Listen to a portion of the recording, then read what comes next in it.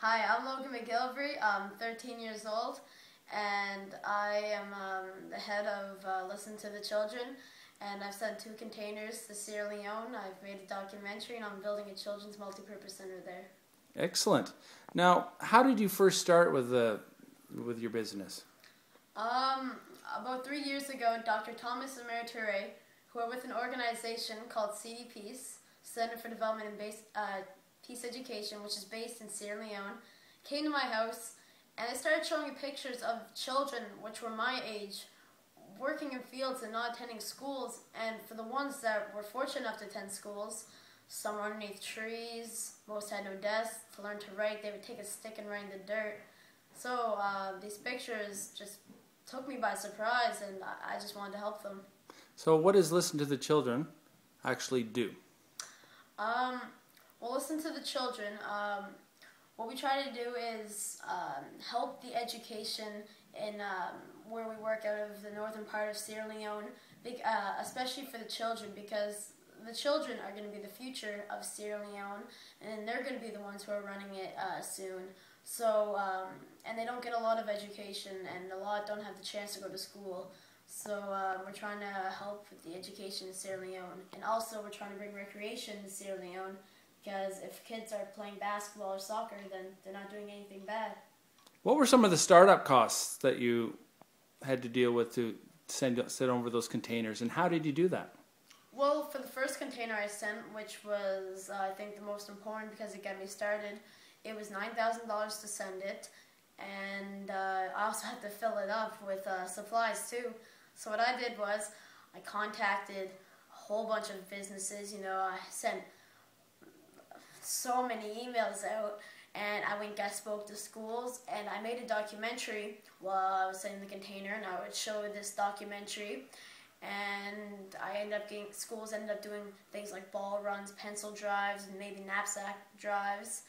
And in the end, I was able to fill up the container with all these supplies, and businesses and individuals came forward and donated money. There's many fundraising companies and humanitarian companies. What are some of the unique selling points of Listen to the Children? Well, I think because we work out of Sierra Leone, I think one of our most unique selling point was Sierra Leone is one of the poorest countries in the world, but it's receiving the least amount of help.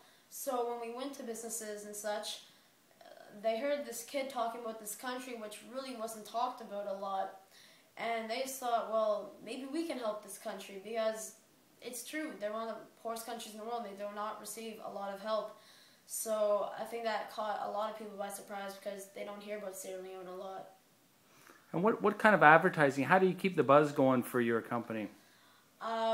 Well, I've made a documentary, like I mentioned, and I still go guest speak at schools, and sometimes radios and such like to interview me, so then that gets me a lot of people to hear about it.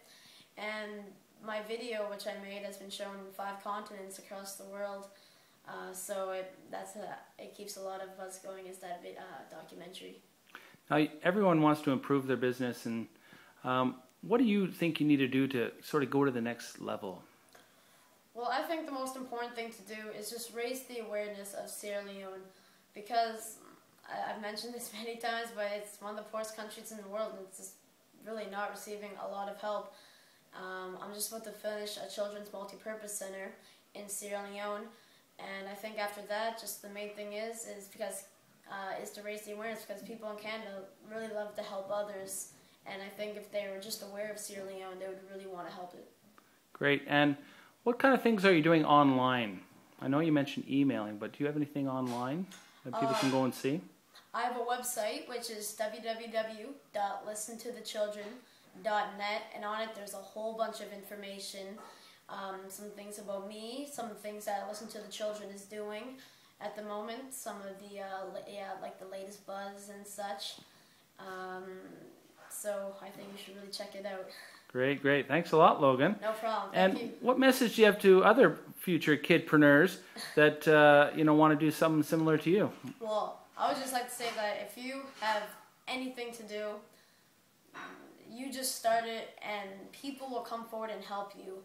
because what I did, I sent the container when I was 10 years old, and it wasn't just me sending that. It was people that wanted to help. So if you have anything to do, people will come forward and help you, and it'll make your task a lot easier. Thanks, Logan. No problem.